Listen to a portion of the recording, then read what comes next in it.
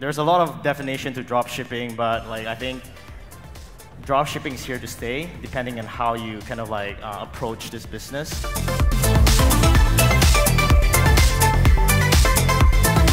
Recently, like probably in past few years, is like kind of like overstocking in products. Okay. So I mean that is why we still like dropshipping's business model. I mean there's a lot of definition to dropshipping, but like I think dropshipping is here to stay, depending on how you kind of like approach this business. Like you could, I mean, doesn't matter if you're doing dropshipping or brands. It's still like shipping from like China or US. It's all about customer support, experience, and everything. So one thing we did last time was like we're really confident like one product, and probably prior to Chinese New Year.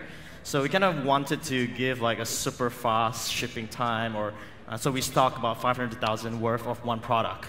And after Chinese New Year, like probably a lot of competitors, a lot of spies and everything, so the product sales just dipped. It took us a very, very long time to kind of like sell out all our inventory. So one thing we kind of be very careful right nowadays is like we don't really overstock way too much.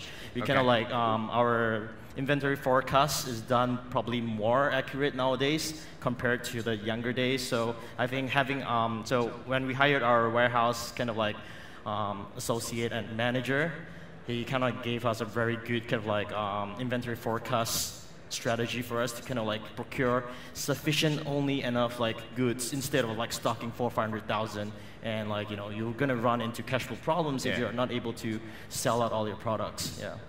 Absolutely. Okay. But how, Evan? If you continue with that, how do you actually manage then keeping the right balance of products? Because obviously you don't want to run dry either. That's what happens to a lot. Run dry on inventory, right? I mean, that's probably one of the worst things that can happen. Like you have this campaign and it rocks, you sell. And so right now for us, I mean, for us we use a hybrid system. Like most people call drop shipping is like you don't have any stocks, but I mean, if you're running volume, you need to have some stocks for sure.